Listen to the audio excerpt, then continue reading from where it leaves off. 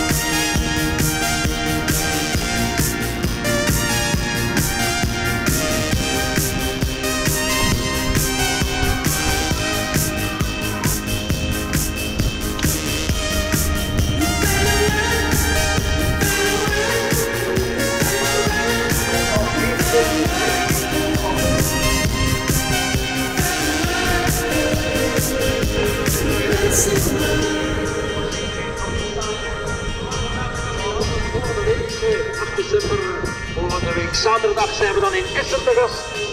Dan op 22 december gaan we naar Soudal op 5 januari.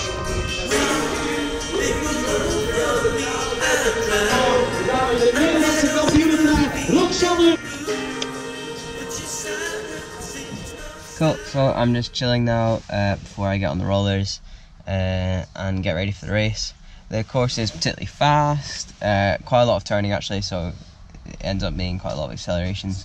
There's a good sand pit, straight, fairly tough sand pit, and a big lump of sand that you have to kind of ride halfway up and then ride down. So yeah, feeling pretty nervous for this one because I'm in with the elites, and it's one of those races where it's just so tight you can get kind of left behind a bit, and it's quite punchy, so it doesn't quite suit me as much. But we're gonna give it a good shot and yeah, see where we come out.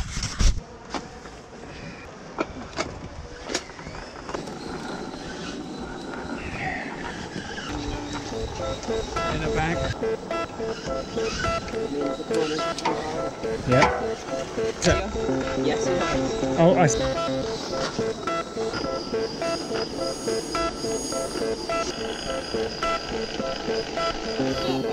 Yeah, I'm just checking.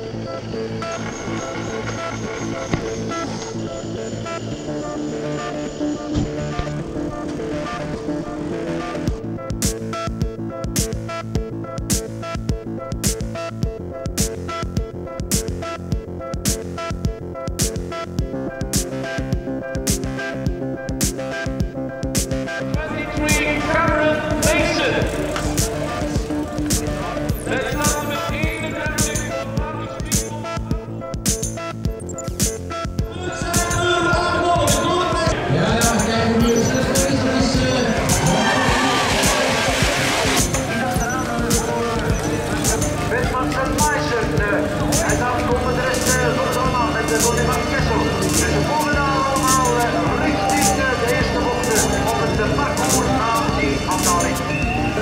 De gegevens zijn daar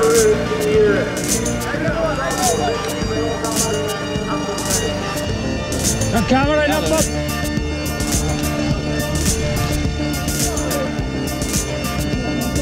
Ready! I'm coming! Yay!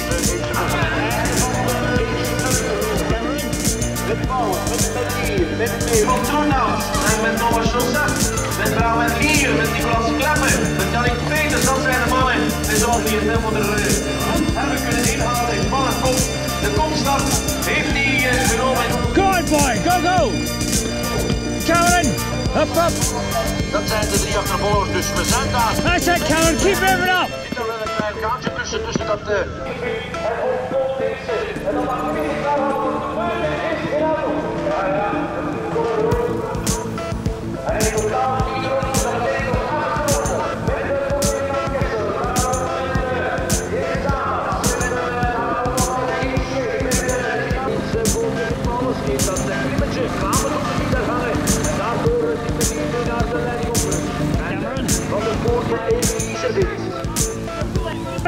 Keep working hard, that's it!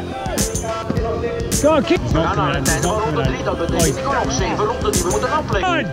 Keep it going! Opening staat van de wedstrijd nog steeds aan de...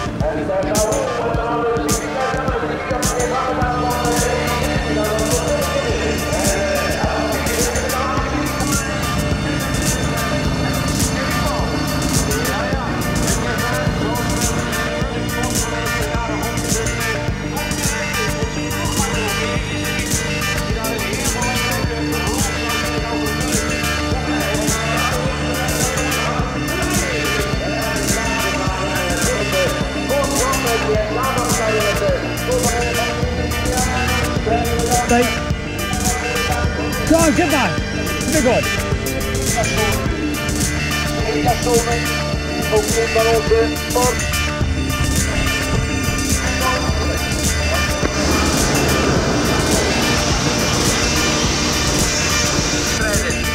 Proberen ook mee te gaan. Maar Yes, done!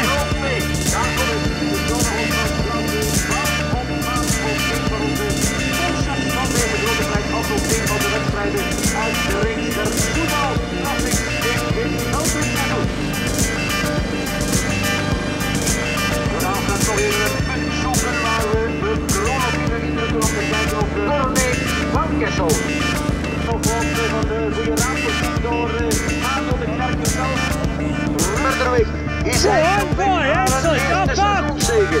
Met de gekregen hebben, dan voor de Cornet van Kessel verpassen de bocht best voorbij. Om het op 2-3 wel een prijs gegeven ten overstel van de andere jongens. We gaan het Cameron.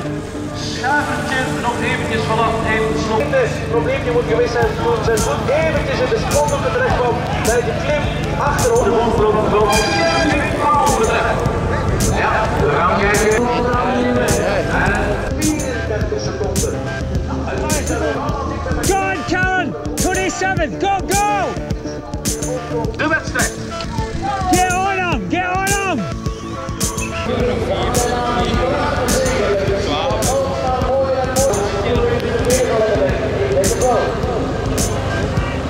Gaat daar nu naar de balk. Richting balken en daar gaan we de kroon nog even.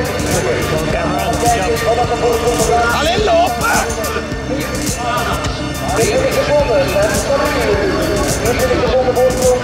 Even gewonnen verlies. Even gewonnen verlies. Over de bal.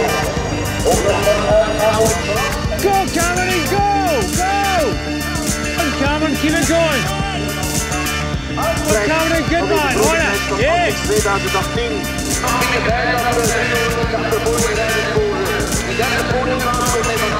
Go, Cameron! Van Kessel op de grond heeft de gewonnen door de centrum ronde aan het einde van de 8e ronde. Dat betekent dat er nog... Go, Cameron, up, up, up! Yeah, stay on him, stay on him! Go on! Elisabeth heeft voor... Go on, Cameron! Everything, give it everything, go!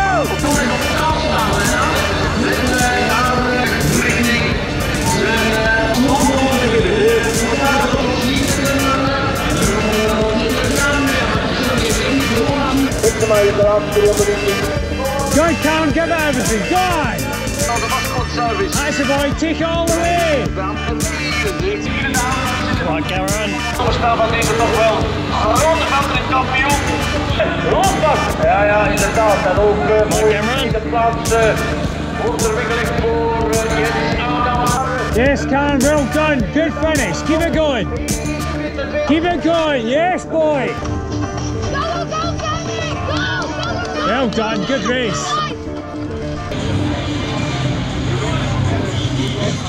Wij gaan straks naar de openingswedstrijd. U bent daar uiteraard van hand op uitgenodigd om straks de nummers 1, 2 en 3 het nodige applaus te kunnen geven tijdens de openingswedstrijd voor Kevin, Paulus, Jens, Adams.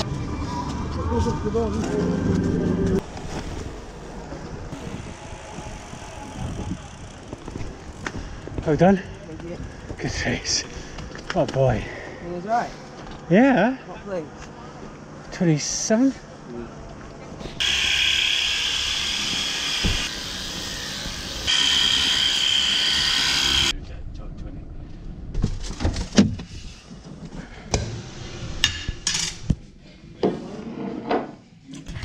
That's a wrap on today. Pretty good race at Soudal Classic GP Hasselt. I had a bit of an annoying start. I had a fairly good grid. I was like third row with the elites, and I just mucked up a few little things and just got like trodden on basically and mucked up. So I was fair way back after one lap. I just started picking off people and made up some good time. The gaps ended up getting quite big and I lost the full duration, but I was like just about to be lapped basically. So I raced for like an hour and 7 minutes or something, so I just cruised around for the last lap or so and tried not to ruin myself for tomorrow. I finished 27th out of 50 odd guys, so almost in that top half, but yeah, not quite there yet. Yeah, maybe 14th U23. There's quite a lot of people who weren't there this weekend because they're off training in sunny places, so it's kind of hard one to judge. Yeah, so on to tomorrow in Mole. Leave tomorrow morning, head down to the course, see what's happening with the sand. It's going to be a wet one tomorrow, so the bike's going to be pretty grimy and gritty, going through brake pads and stuff, but no, should be good. So I hope you enjoyed this video. Remember to like and subscribe, and yeah, stay tuned for the video coming from Zilvermere Cross in Mole.